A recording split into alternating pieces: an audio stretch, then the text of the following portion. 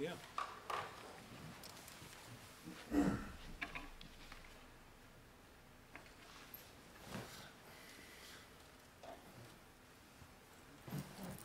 Right today? My outlook every day. And your shirt today. Everybody good? All right, we'll open it up for Coach. All right.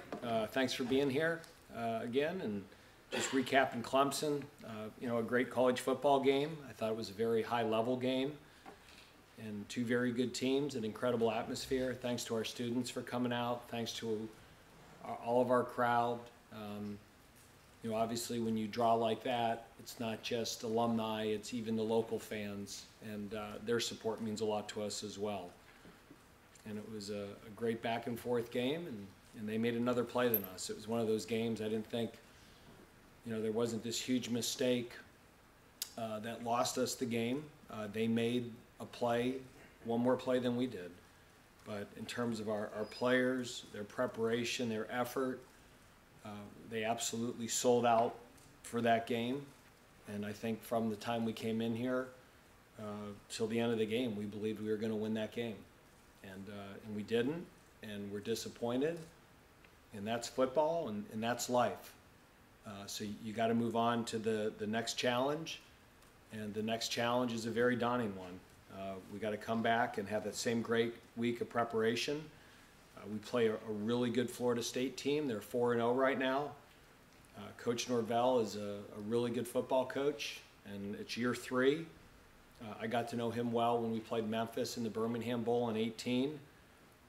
And what I think he's done is they've done as good a job as anybody of blending what he inherited with the transfer portal. They're playing with a different energy this year. They're playing with a different confidence, a different sense of purpose. The team that we're watching right now on tape doesn't look anything like the team that we saw last year. And they're playing at a high level. Offensively, right now they're the #1 offense in the ACC, over 500 yards a game. The quarterback, Travis, is playing at a really high level. They've got 3 different tailbacks that are all big-time players. They got a lot of skill. The 6'7" guy they got from Arizona State, Johnny Wilson's having a heck of a year. They've kind of fixed their own line problems. If you look at their O-line, they've got 2 guys, and then they got 3 guys in the portal. So their right tackle is from South Carolina. Their right guard's from Charlotte. Their left guard is from Notre Dame. And then they had some other players that were there that were good players. And so it's kind of this blended group. If you took their top, 15 players, it's like half and half, like 8 and 7 or 7 and 8 of guys that started at Florida State and guys that are transfer. They've made 33 explosive plays. They're a fast starting team. They've scored 55 points in the first quarter. And so like a week ago, that we didn't start fast, we need to start fast. If not, these guys can jump out, and you don't want to play these guys from behind. And they've only turned the ball over 4 times. Schematically, they're very efficient. They put you in a lot of different dilemmas with their personnel. And again, Mike and his staff have always done a great job.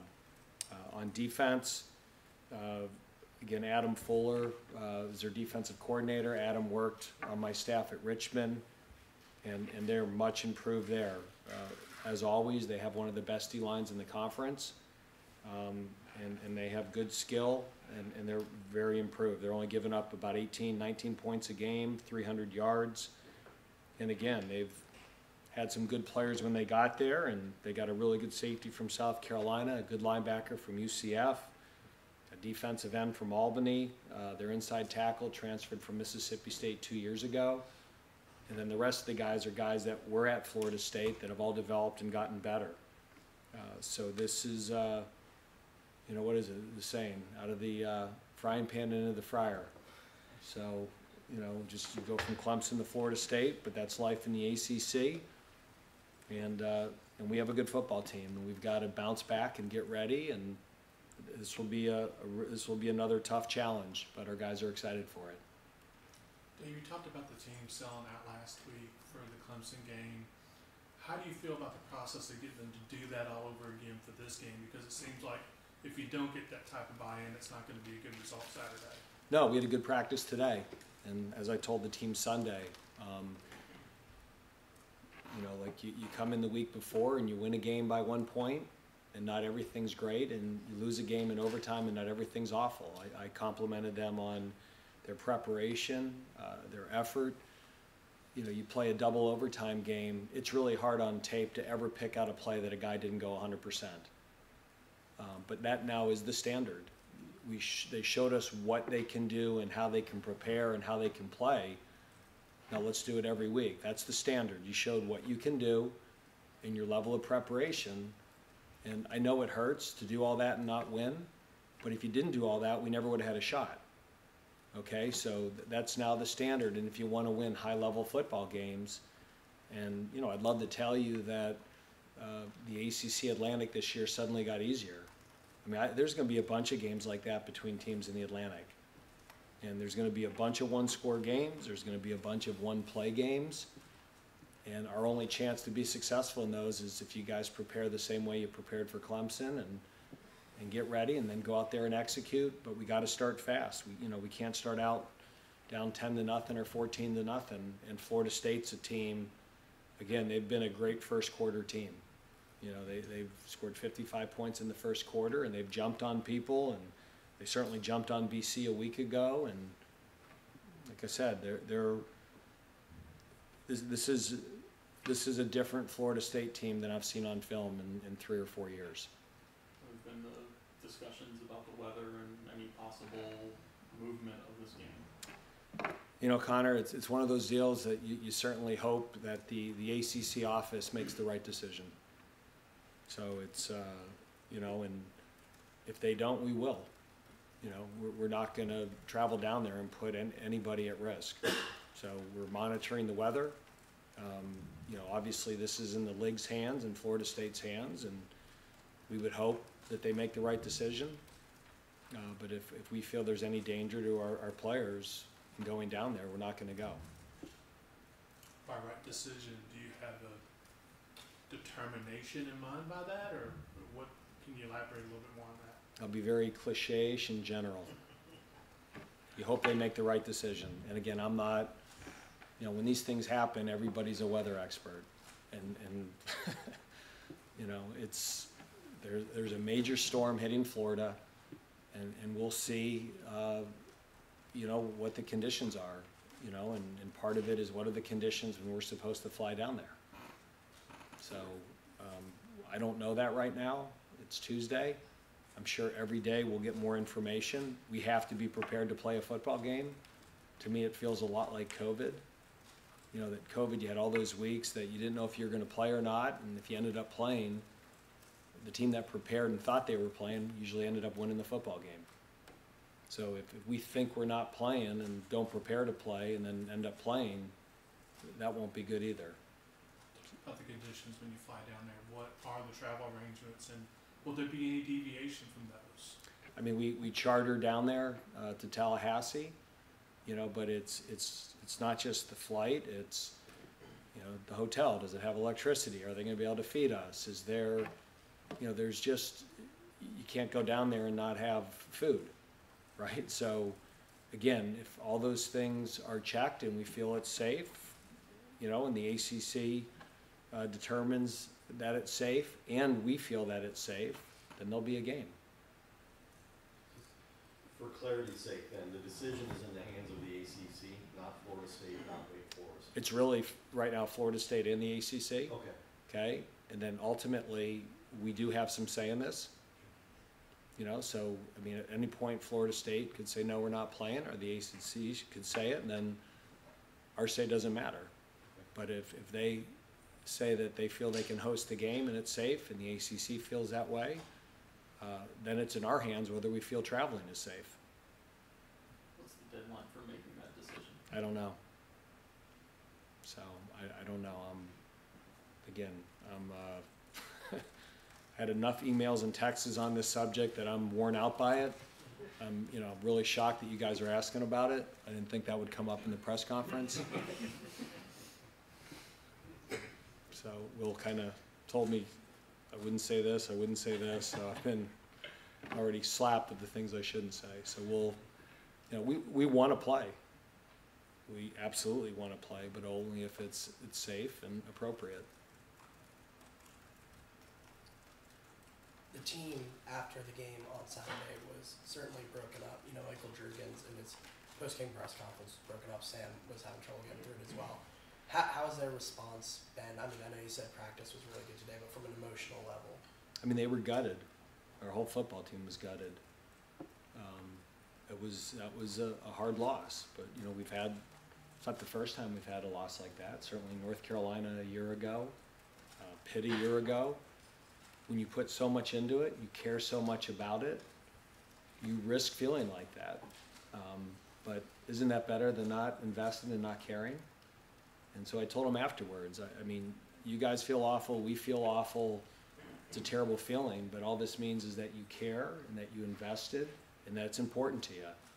And never live your life or do anything any other way, right? When you love your job and you care about it, whether you have a relationship, whatever it is, when you're invested and you care, you put yourself at risk. But, you know, I wouldn't want to live any other way. You know, I love it that I have a job that can make it that painful on a Saturday because I care that much about it. And that's a sleepless, awful night, tossing and turning, and you're going through the whole game 15 different ways, wondering if there's any little decision that you could have made that could have affected the outcome in a positive way for your football team.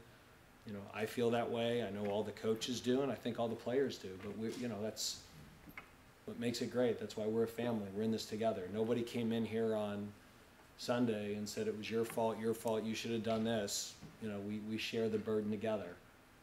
And, you know, we weren't happy. You know, there's no consolation prize if you finally played Clemson close. We believed from the start that we were going to win that football game, and I think we felt that way until the last pass was batted down. Coming out of the Liberty game, it seemed like the running backs had gotten out of game plan in that game, and then you look at the film, and I know the numbers might not have been there, but you know, Justice Ellison picked up how many blitzes, and Christian Turner picked up blitzes. How proud of them are you of their performance? We have good running backs, yeah, and those guys stepped up. They really did. And you know, the last half of the fourth quarter and in the two overtimes, Clemson completely defended us different. And you know, we ran the ball better than we have against them, but they gave us a look, daring us to run it. You know, so you know, that's the way our offense works, right? If they're all bunched up and they're blitzing, the running back's got to step up and take on the blitzes. And I thought Justice Ellison and Christian Turner both did a great job of that. And then at the end of the game, when they started doubling all the receivers and playing a light box, I thought we had some really nice runs. Again, it'd been nice to have one more of them. Notice Aldrick Robinson's absence on the depth chart. Is that potentially ominous news? Yeah, he'll be out for the year. So he had a season-ending injury. And again, I'm always going to look at the bright side, right? It's his fourth game, and he's never redshirted, so that means I get an extra year with him. So he'll unfortunately miss the rest of the year, which is a shame. He was really coming on and playing good football, and was becoming a really valuable member of our linebacker crew and special teams. But it was game 4 in first half of the season, and you know, we'll be able to redshirt him this year, and I get to spend 3 more years with him, so I'm excited about that. You touched on the running backs picking up, you know, the blitz coming in, but also, I mean, Sam was highly successful throwing the ball against the blitz. Just any thoughts on that, his ability to pick up those up? I mean, Sam just plays with such guts and such courage and hangs in there till the very last second. And I thought our receivers played really well. And, I mean, you know, Clemson does not let you nickel and dime them.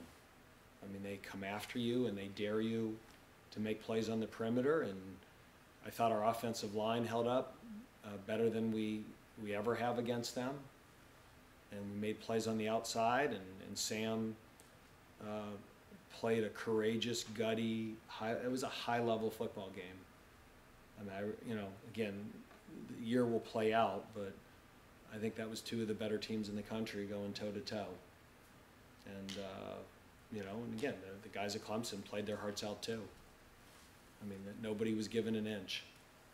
And that was a back and forth, again, a great football game. And we've, you know, for the most part of those one-score games, we've been on the right side of them.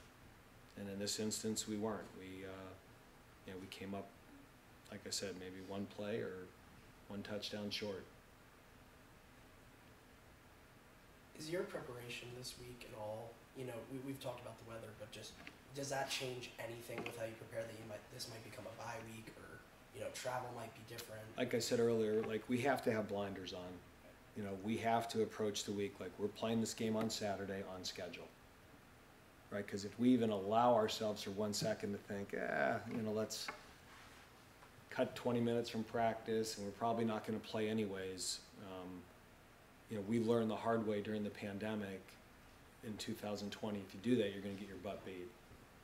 So we don't, you know, we control a little bit of it. We don't control the weather. So if Florida State says it's safe to play and the ACC says it's safe to play and we feel it's safe to travel, then we got a football game in 5 days. And as soon as it's kicked off, nobody cares about any of that. All they care about is the result, right? We found out that about COVID, right? Just keep everybody safe, keep everybody healthy. We'll just have, you know, the second the games start, it's about the score. And so, you know, all those things, you know, we're monitoring it. We care about it, but if the decision's made to play the game, we got to be ready to kick off against a really good football team. So the fact that this will be like the third week in a row where you faced a relatively mobile quarterback, does that kind of help in terms of preparation? No? No, I'd love to face an immobile guy. I mean, it'd be nice one of these weeks to just say, you know what, he's back there and he's a statue. He can't make you miss, he can't run.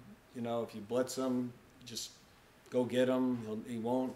I mean, it's 3 weeks in a row that, and they're all different. You know, the one guy at Vanderbilt, you know, he could tuck and run 80 yards for a touchdown. I mean, DJ, like, your defensive linemen get to him and they can't bring him down because he's so, I mean, he's bigger than our D lineman.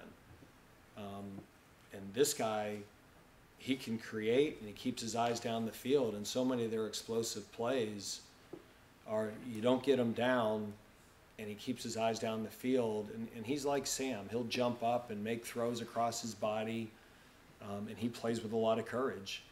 And I mean, he can tuck it. I mean, they'll have some design runs for him, and if you don't protect the edge, he'll keep it on his zone read, or they run what's called a counter read play.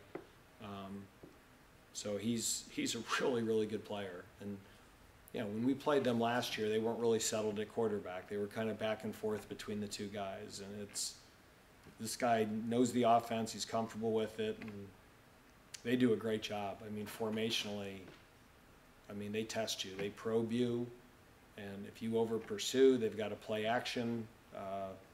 They know what they're doing. It's really, really well designed and well coached. I know it's a week in the future still, but it was the kickoff time for Army was announced earlier this week, and that game is already a sellout. Do you all happen to know if there's ever been 3 sellouts in a row at Wake Forest football? It'd be a question for Will. Looking that up. What does that, I guess, kind of say about the fan support that you're starting to garner here? It's awesome. It really is. I mean, it's, you know, when we got here in December of 2013, you know, one of the biggest complaints from the players was, like, you know, nobody comes to the games, there's not student support, there's not fan support. And the response was, well, why don't we put a product on the field worth watching? And if we do that and that doesn't happen, then that's a valid complaint. But until we take care of our business and, you know, manage the things we can control, which is, you know, our attitude and how we act towards students in the classroom and how we behave in the community, and then ultimately how we perform, let's try to do all those things right, and then let's see what happens. And it's really great to see those things come to fruition. You know, going back to Duke and, you know, NC State last year, and then, you know, the VMI crowd to me was great for an opener, and then Liberty was a sellout, and, you know, this was a sellout, and I mean, I can't imagine some of those other games down the line aren't going to be sold out too. So it's great, and we're grateful for our students. We're grateful for all of our season ticket holders, our alums, but also the local fans who come out to support us.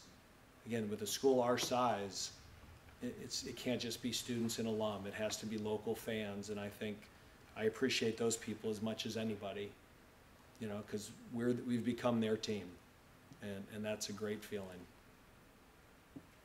Coach, Kobe Turner said after the game that the offense and defense do a good job of feeding off each other and picking each other up. How does that mentality come into play, rebounding from a tough loss and then preparing for another tough matchup?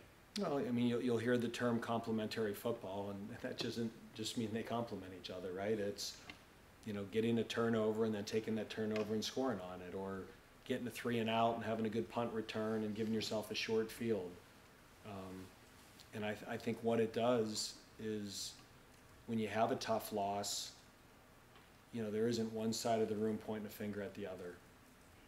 You know, hey, offensively, you know, there's 3 or 4 things. If we had done, we'd have won the game. Defense, you know, you get a 3rd down stop here, we get a stop in overtime. I mean, it wasn't one play. There was multiple examples on both sides of the football that if you make that play, we win the game. So, you know, we all share in success and failure. So the coaches, the players, the staff, we're in it together. And I think our players believe that. We certainly feel that way as a staff. There's nobody pointing a finger, and when you're unified like that, you can recover from a tough loss. Thinking about, you know, second away game of the season, Vanderbilt, not as big of an environment, going into, you know, Florida State where it's going to be likely a packed house. Just how does that affect your preparation noise-wise, you know, when it's the other team's fans that are Yeah, I mean, given that Florida State canceled classes and canceled their homecoming, I don't know if it's going to be packed. I mean, it could end up being, who knows, there could be fewer people here than Vanderbilt. You know, I mean, I think we were preparing for that. I'd be very surprised. I mean, I have, you know, friends down there that wanted tickets that said, no thanks, we're good now. So, you know, again, it's, when that place is rocking, and they were sold out for BC, and, you know, they get the horse and they throw the thing and it explodes. I mean, it's like, it's quite a scene. It really is. And our players enjoy that environment. They really do. They like playing in big stadiums and having big crowds. Whether we get that or not right now, who knows? I would be surprised, but maybe we will. You know, who knows? Maybe this thing will take a turn and it'll head somewhere else, and it'll be, you know, 80 and sunny the next 4 days. John Doe, you need anything on Zoom? No other questions for me. Okay. All right. Everybody else good? Good to see you, John. Sorry, Coach. Yeah, we get all our questions answered at Mass on Sundays, so. There you go. Everybody good? All right. See you. Thank you. Thanks, Coach. Yeah.